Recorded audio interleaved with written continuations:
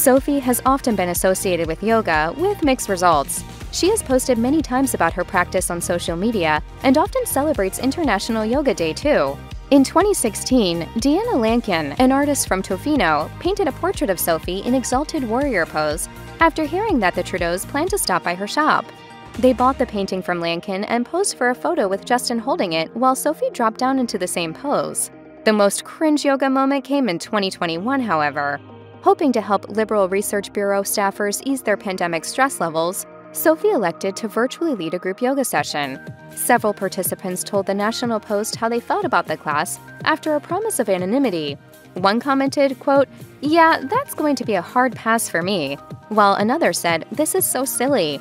The class was offered as a thank you from the Prime Minister's wife, but it seems like most staffers didn't feel that gratitude.